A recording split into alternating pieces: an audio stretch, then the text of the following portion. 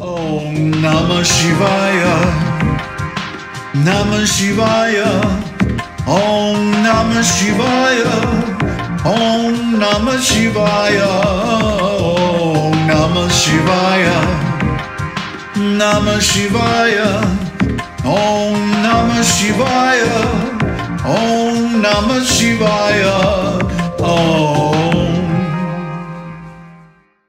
The sages said, O Sūta, foremost among those who know everything, please expound to us the qualification, time, and place for Devayajña and its results.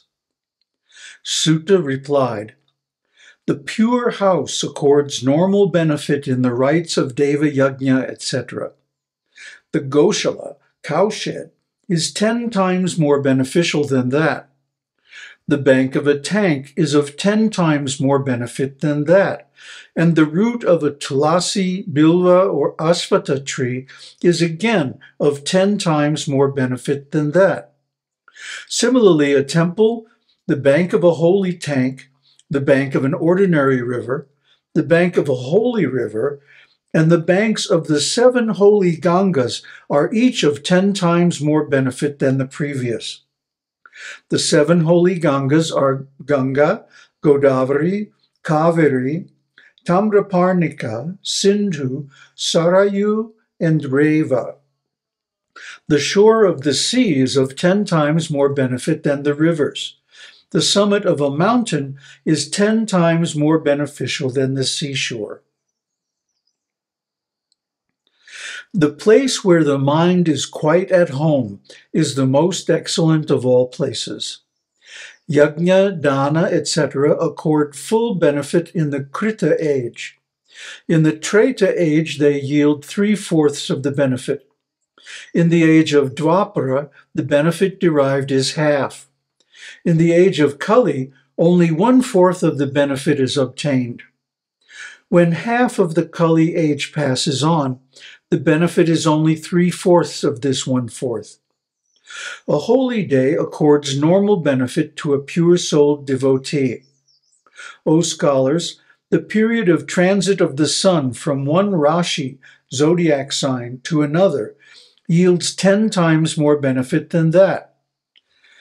The period of equinoxes, the period of tropical transit, the period of transit of moon or sun into Capricorn, and the time of lunar eclipse are each 10 times more beneficial than the previous one. The auspicious hour of complete solar eclipse is of still more benefit than the previous. Since the sun of cosmic form is infested with poison then, there is the likelihood of ailments spreading. Hence, for the alleviation of the serious effects of poison, the devotee shall observe ceremonial ablutions, offer gifts, and mutter prayers during a solar eclipse. That period is specially holy, inasmuch as it is intended for the alleviation of the after effects of poison. The birth nakshatra and the concluding period of great holy rites are of the same efficacy as the period of solar eclipse. The time spent in the company of noble holy men is of the efficacy of crores of solar eclipses. Persons of unflinching devotion to austerity and perfect knowledge, yogis and ascetics, deserve holy worship since they quell others' sins. A Brahmana who has repeated the Gayatri mantra 2,400,000 times also deserves the same, and accords full benefit and worldly enjoyments. The word patra, one who deserves, means one who protects the giver from downfall. The word Gayatri means that which saves the reciter from downfall. Only a person of purified soul can save others, just as only a rich man can donate anything to others. A man of no means cannot give anything to others in this world. Only he who has purified himself by means of Gayatri Japa can be called a pure Brahmana. He alone deserves the position of presiding over all holy rites, dana, japa, homa, puja, etc. He alone can save others. Any hungry man or woman deserves charitable gifts of cooked food. An excellent brahmana must be invited on an auspicious occasion and given sufficient sums of money with piety and pleasing words. They accord all desired results. A charitable gift given to a needy person yields the utmost benefit. If it is given after entreaties, it yields only half the benefit. Monetary gifts to servants accord only 1/4 benefit. O excellent brahmanas, charitable gifts to an indigent person only because he is born a brahmana accord worldly enjoyment for 10 years. Gifts to a brahmana Vedic scholar accord heavenly enjoyment for 10 years. Gifts to a brahmana who regularly repeats Gayatri mantra accord Satyaloka for 10 years. Gifts to a brahmana devotee of Vishnu accord Vaikuntha Loka.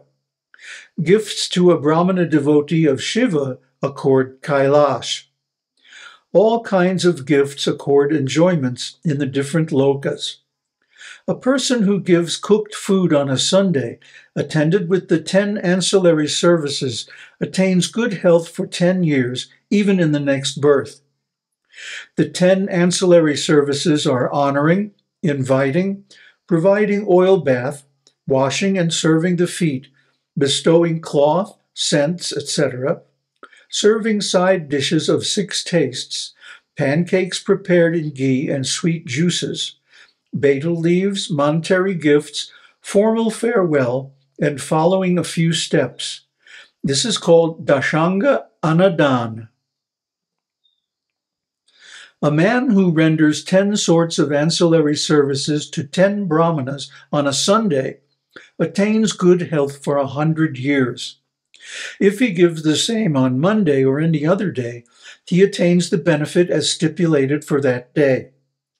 The benefit of food gifts is secured in this world itself, either in this birth or in the next. If in this manner he gives food on all the 7 days to 10 brahmanas, he secures good health and all other benefits for 100 years. Similarly, he who gives cooked rice in this manner to 100 brahmanas on a Sunday secures good health in Shivaloka for 1,000 years.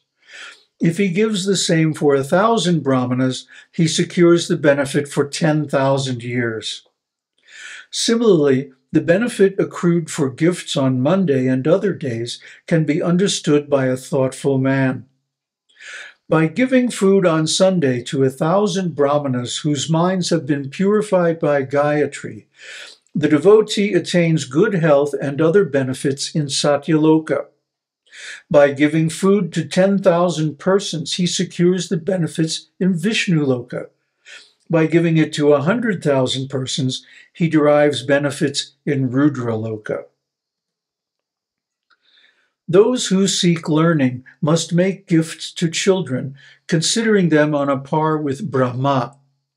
Those who seek sons and other ends must make gifts to young men, considering them on a par with Vishnu. Those who seek knowledge must make gifts to old men, considering them on a par with Rudra. Those who seek intellect must make gifts to young maidens, considering them on a par with Bharati, goddess of speech. Excellent men seeking enjoyments must make gifts to youthful maidens, considering them on a par with Lakshmi, goddess of wealth.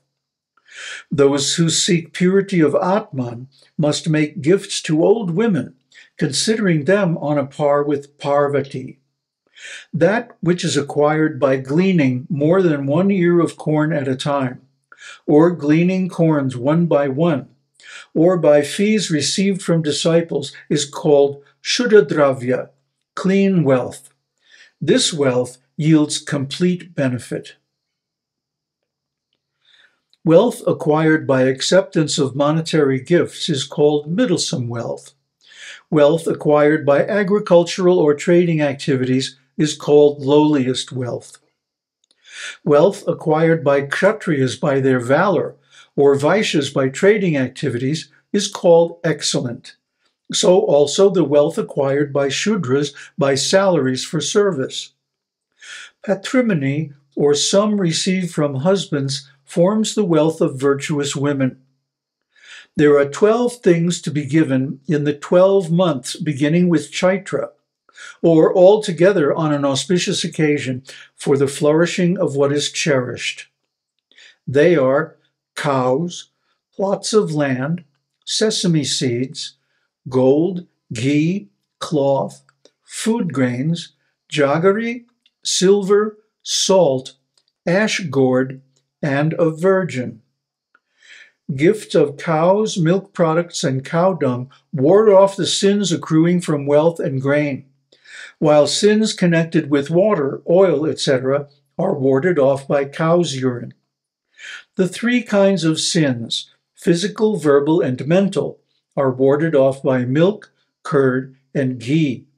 Their nourishment can be understood by scholars. Gifts of plots of land is conducive to stability here and hereafter, O Brahmanas. Gift of sesame seeds is conducive to strength and to the conquest of premature death. Gift of gold increases the power of the gastric fire and is conducive to virility. Gift of ghee is nourishing, and that of cloth is conducive to long life. Gift of food grains is conducive to increase of food production. Gift of jaggery yields sweet food. Gift of silver is conducive to the increase in the quantity of semen, and that of salt is conducive to the happy admixture of the 6 tastes. The gift of pumpkin gourd is conducive to nourishment.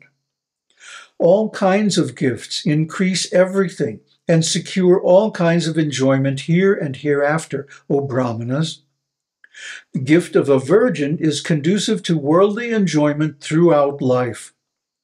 Sensible persons shall make gifts of fruits according to the season, such as the fruits of jack, mango, and wood apple trees, plantains, fruits from hedges, pulses of black gram, green gram, vegetables, chilies, mustards, their plants, etc.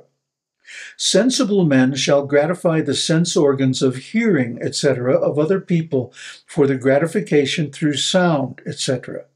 It gratifies the quarters, too. Theism is that feeling in which one fully realizes that all actions are consequential. It is necessary that Vedas and sacred texts should be learnt direct from preceptors. Devotion to God out of fear for kinsmen or royal punishment is of an inferior sort. An indigent person, bereft of all means of livelihood, shall worship verbally or by means of physical activities. Verbal worship means recital of mantras, hymns, and japa. Worship by physical activities means pilgrimages, observance of fast, and other rites. Whatever one does, whether it is great or small, whatever be the means employed, if that is dedicated to deities, it becomes conducive to enjoyment. The 2, practice of austerities and making charitable gifts, must be carried out always. Asylum should be given according to the caste of the person concerned.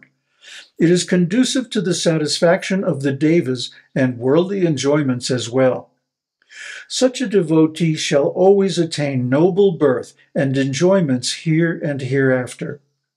If he performs the sacred rites with dedication to God, he shall attain salvation.